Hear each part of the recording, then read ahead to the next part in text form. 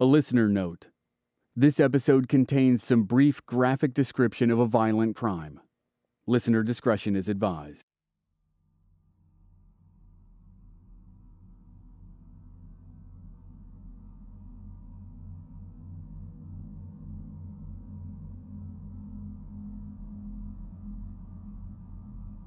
Lizzie Borden took an axe, gave her mother 40 whacks.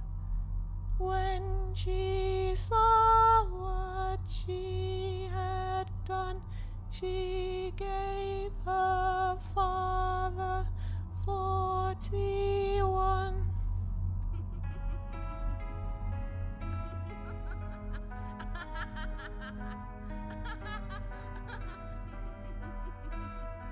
Lizzie Borden took an axe. It's often hard to remember when one first heard the rhyme that starts with those 4 words. Children all over the country seem to learn the poem about murder through some sort of cultural osmosis. Like Ring Around the Rosie or Three Blind Mice, it's a rhyme based in a history that is unknown to most who recite it. But unlike those other poems, the story of Lizzie Borden isn't obscured by forgotten references or metaphor. The story told by this rhyme is pretty clear. Lizzie Borden took an axe and gave her mother 40 whacks. When she saw what she had done, she gave her father 41. But who exactly is Lizzie Borden? And what is it about her story that keeps people interested almost 130 years later? It has a thread that runs through other notorious crimes. That of the wealthy, relatively young murderer. 30 years after Lizzie Borden came Leopold and Loeb. 60 years after Leopold and Loeb came the Menendez brothers. The press and the public were fascinated by all of them. And Lizzie Borden's case was one of the first media spectacles in the country. It was almost impossible to fathom that a wealthy young woman could commit such brutal murders. But there's still enough mystery around the case that true crime fans can continue to question and debate the events forever. The events of August 4th, 1892, when Lizzie Borden took an axe.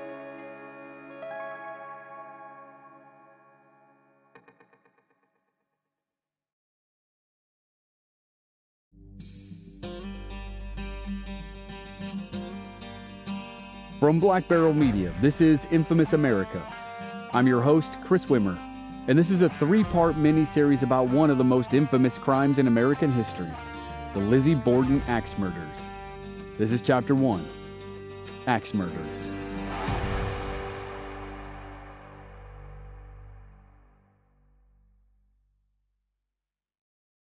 Fall River, Massachusetts sits on a river with magnificent waterfalls.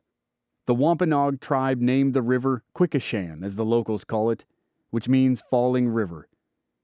The town traces its history back to the 1600s, to some of the earliest colonial settlements.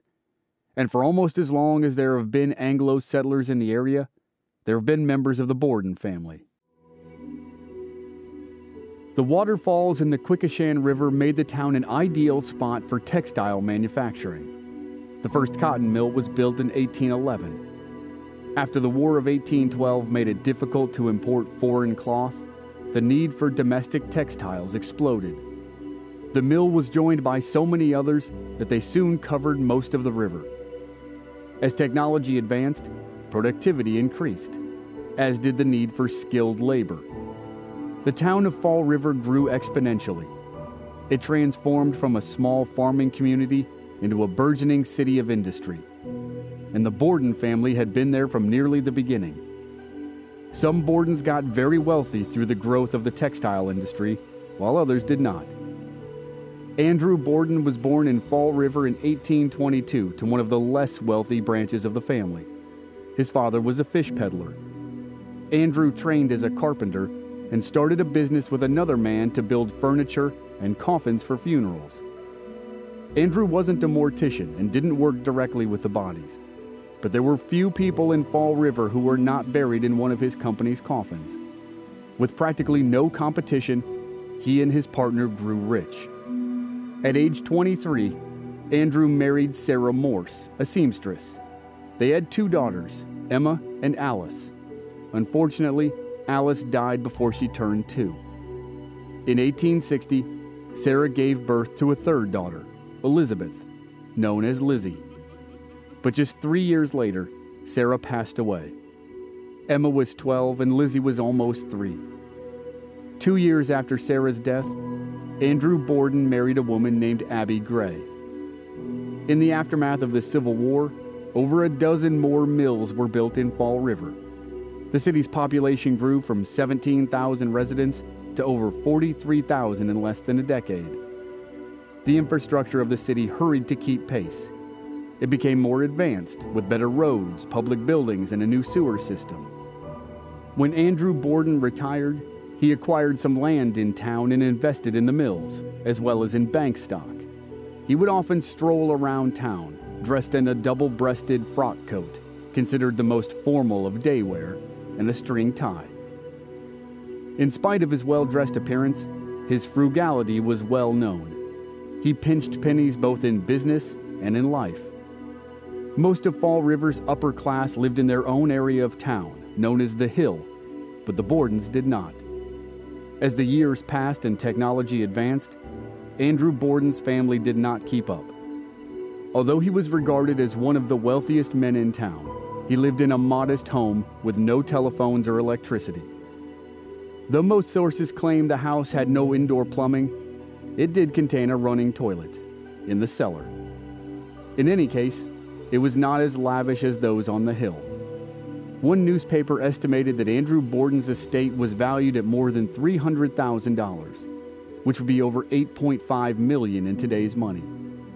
But his house was more suited to a worker making $2 a day. The Fall River Globe described Andrew Borden as a peculiar man in many respects. While his tall, neatly clothed figure was familiar to all the older citizens, he had few intimates and was reticent to a marked degree. He was described as dignified and fair, with a strong will that sometimes appeared to lack sympathy. He was also described as courteous and kindly, with the manners of a gentleman of the old school.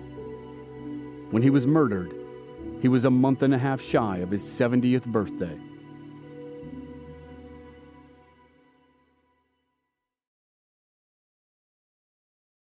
Sarah Borden's death was not a sudden passing. She had time to speak to her 2 daughters, Emma and baby Lizzie, as Elizabeth was called at the time. Sarah made her eldest daughter Emma promise to look after Lizzie when Sarah was gone. Andrew Borden married Abby 2 years later, and though they were married for more than 30 years, Abby was never able to overcome her status as the stepmother in the eyes of Andrew's daughters.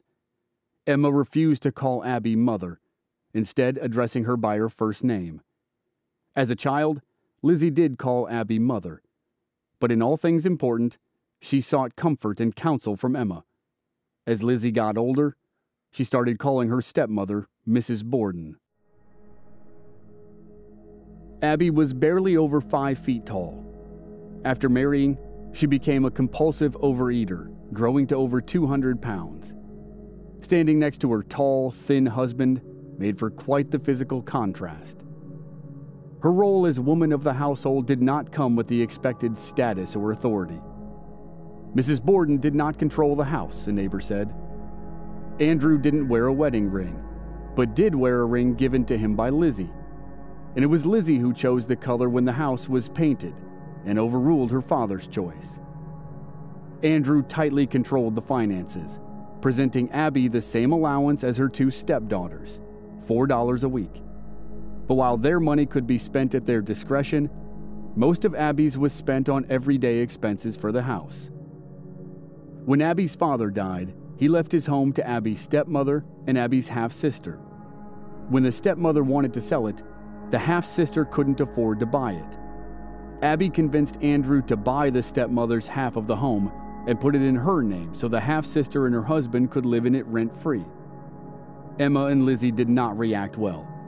Andrew needed to balance the scales, so he put a house in his daughters' names that they could rent out. It was worth more than the house he'd bought half of for Abby. Unfortunately, this did nothing to ease tensions in the Borden home. Lizzie became more open in her dislike of her stepmother. According to a friend and former schoolmate, Lizzie thought her stepmother was deceitful, being one thing to her face and another one to her back. But Lizzie Borden was also a woman of charity. Though she rarely helped around the house, she played the part of a generous woman in town.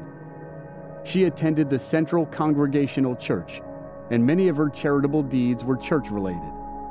On Sundays, she taught Bible school for the children of Chinese workers in Fall River. On Christmas, she helped prepare the church's annual dinner for local newsboys.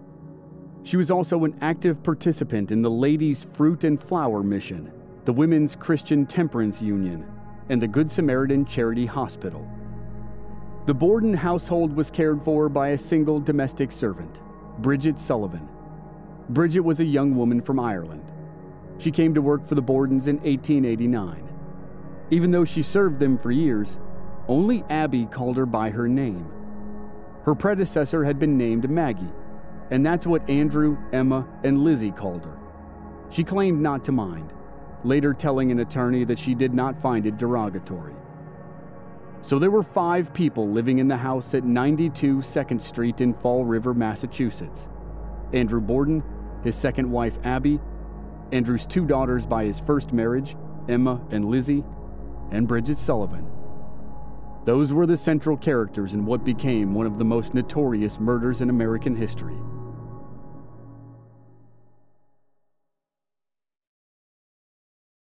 In the summer of 1890, shortly before Lizzie's 30th birthday, she got out of the house for the first time in any real capacity.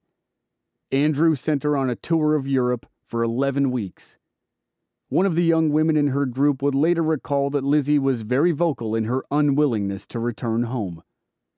The following June, the Borden home was hit by a stunning daylight robbery. The thief managed to avoid detection of all the women in the house and stole jewelry, cash, and gold from Andrew and Abby's bedroom. There were no central hallways upstairs. The bedrooms opened into each other. When Andrew realized the thief could only have entered through Lizzie's bedroom, he called off the police. He began to suspect his youngest daughter was the robber. From then on, Andrew locked the bedroom door every day, but he left the key in the sitting room, on the mantel, out in the open, as if he were telling the thief he knew her identity. Everyone in the house seemed confident Lizzie had done it, but it was never spoken out loud. August of 1892 brought a heat wave to Fall River. Some said it was the hottest ever, although that may be hyperbolic.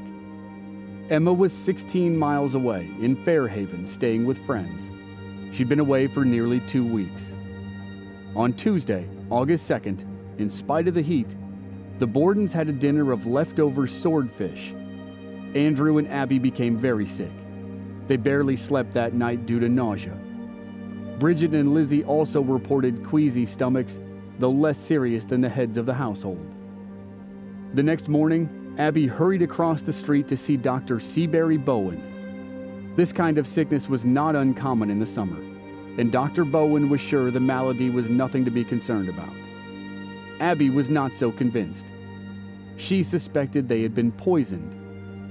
Dr. Bowen agreed to walk back across the street with her to examine her husband. Andrew Borden was not a fan of doctors. He often avoided them due to what he considered their excessive expense. Andrew refused to allow Dr. Bowen into the house. Andrew stood at the front door and shouted that he had no intention of paying the doctor for his uninvited visit. Later that day, Andrew's only real friend, John Morse, arrived for a visit. John was the brother of Andrew's first wife, and Lizzie was not a fan of her uncle. To avoid him, she skipped dinner, which was mutton stew. She stayed in her room instead. Later that evening, Lizzie visited her friend Alice Russell.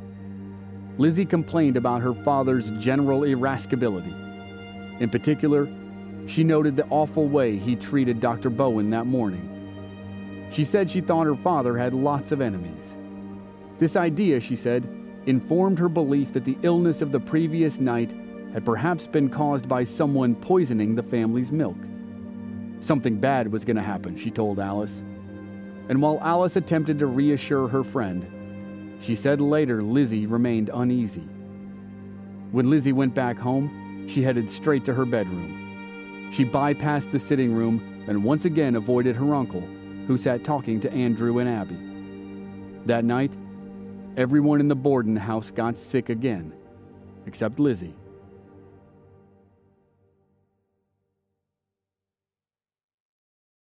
Bridget Sullivan rose early on August 4th, 1892.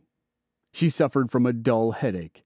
She felt sick from the previous night's dinner, but she managed to compose herself and she began to prepare breakfast. Around 7 a.m., John Morse, Lizzie's uncle, joined Andrew and Abby Borden for a meal that consisted of coffee, bananas, johnny cake, bread, cookies, and mutton broth. According to Morse, he and Andrew read the newspaper and chatted. As John Morse left the house to go visit more relatives, Lizzie Borden was just rising from bed. Lizzie made her way downstairs a little after 8:30 a.m. She didn't eat much of the breakfast. She chose only coffee and cookies. Bridget suddenly felt sick again, and she slipped outside to the backyard to throw up. At 9:15, Andrew Borden headed into town, as was his usual routine. His wife Abby was dusting in the dining room when Bridget came back inside. Abby Borden told Bridget to wash the downstairs windows, inside and out. The maid went to the cellar for a bucket and a brush. Abby Borden went upstairs to the guest room to change the pillow slips and generally tidy up after John Morse's stay. When Bridget stepped out of the back door to begin washing the outside of the windows, she ran into Lizzie. Although every door in the house was usually locked at all times, Lizzie told Bridget that she didn't need to lock the back door. Lizzie was planning to be around outside. Meanwhile, Andrew Borden was attending to his business affairs in town. He stopped at the Union Savings Bank, where he was the president. Then he went next door to his barber for a shave. He returned to the bank to meet the treasurer, but the man had stepped out, so Andrew headed home. At the Borden house, Bridget finished cleaning the windows outside and headed inside to continue her work. She was washing the windows in the sitting room when she heard Andrew's key in the front door. Andrew Borden struggled with his keys. He exchanged greetings with a passing neighbor who remarked on the continued heat. Bridget went to the door and found it bolted, which caused her to utter a low curse. Lizzie stood on the landing at the top of the staircase at the front of the house. She laughed at Bridget's lapse in decorum. Then Bridget unbolted the door and let Andrew in. He headed into the dining room to sit down. Lizzie came downstairs to speak to her father. She asked if there were any mail. Then she told Andrew that her stepmother had gone out. Lizzie said a note had arrived from a sick friend who requested a visit, and Abby Borden had gone to the friend's house. Andrew grabbed his bedroom key from the sitting room and headed up the back staircase. When he came down, he was dressed in a housecoat instead of his usual fancy frock coat. He made a comment about feeling sick again, and he stretched out on the sofa in the sitting room to rest. Lizzie adjusted the windows for him, then she stepped out of the room and closed the door behind her. Andrew Borden fell asleep in the sitting room. Lizzie took an ironing board into the dining room. She ironed handkerchiefs while chatting with Bridget. She repeated the news to Bridget that Abby Borden had left to visit a friend, and that she, Lizzie, might also go out. If Bridget was planning to leave that afternoon, Lizzie said she should lock the door. Lizzie recommended a good deal on dress goods at a nearby shop, but Bridget still felt sick. With her work done for now, the young woman retired upstairs to take a nap. A short time later, she was awakened with the news of murder.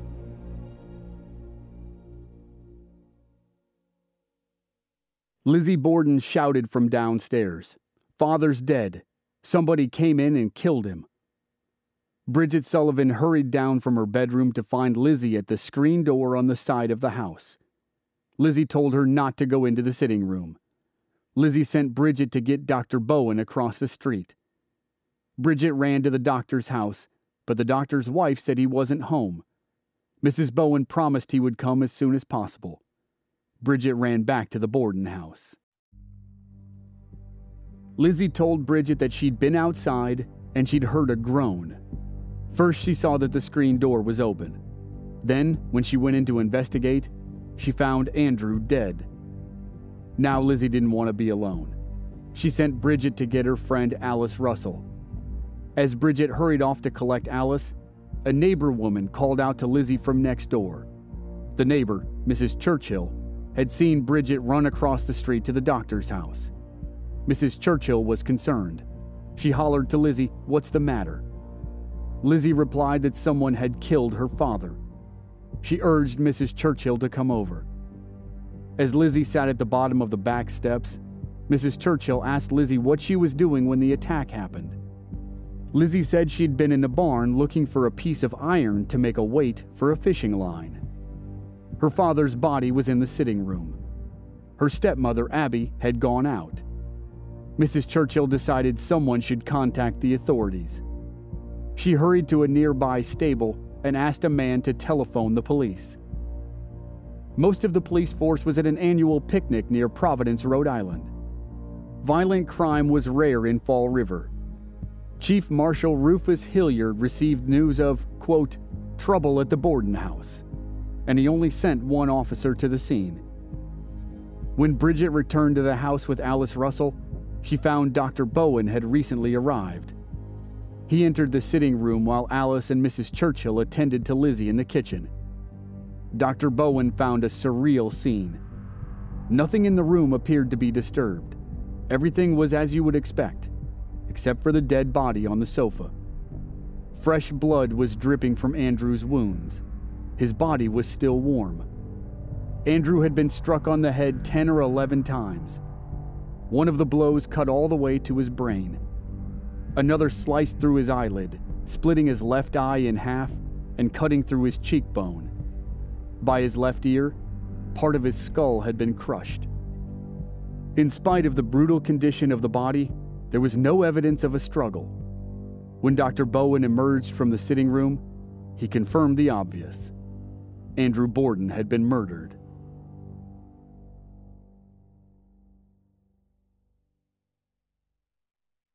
After the grisly discovery, Dr. Bowen rushed away to send a wire to Lizzie's older sister, Emma. Emma was still staying with friends, and Lizzie didn't want to alarm them. Lizzie told the doctor not to reveal the extent of the situation in the telegram. It was around that time that someone finally thought about the stepmother, Abby Borden. Bridget was the first to express concern for Abby.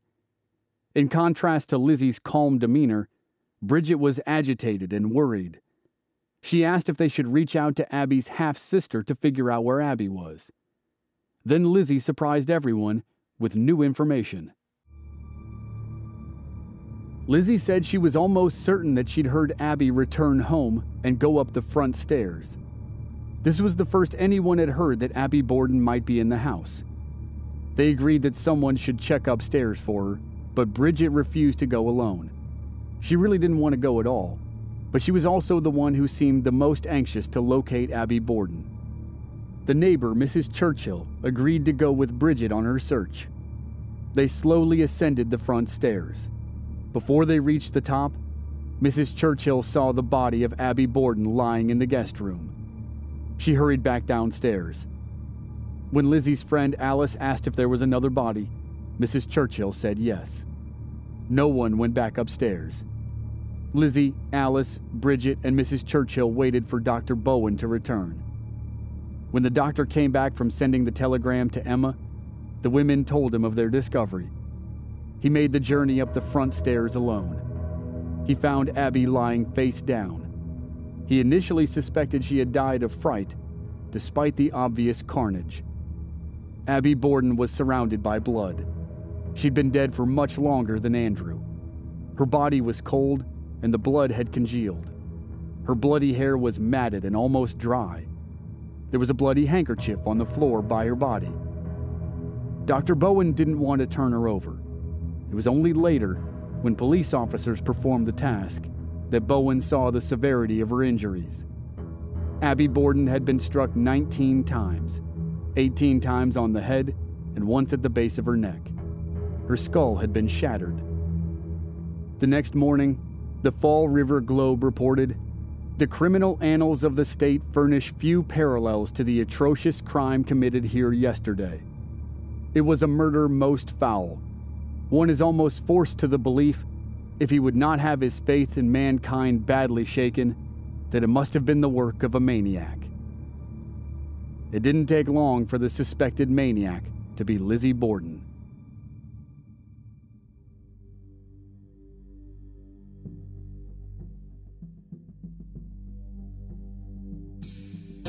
Next time on Infamous America, the Fall River police investigate the shocking double homicide.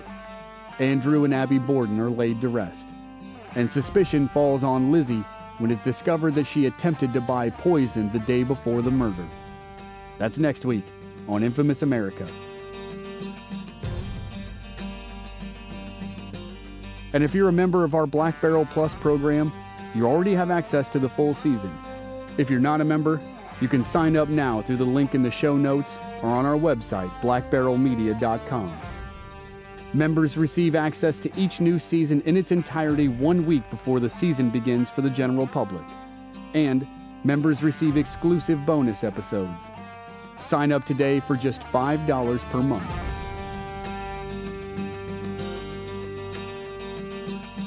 This season was researched and written by Sean Puglisi. The Lizzie Borden rhyme was performed by Anita Mansfield. Audio editing and sound design by Dave Harrison. Original music by Rob Valier. I'm your host and producer, Chris Wimmer. Find us at our website, blackbarrelmedia.com, or on our social media channels. We're Black Barrel Media on Facebook and Instagram, and B Barrel Media on Twitter. And you can stream all our episodes on YouTube. Just search for Infamous America Podcast. Thanks for listening.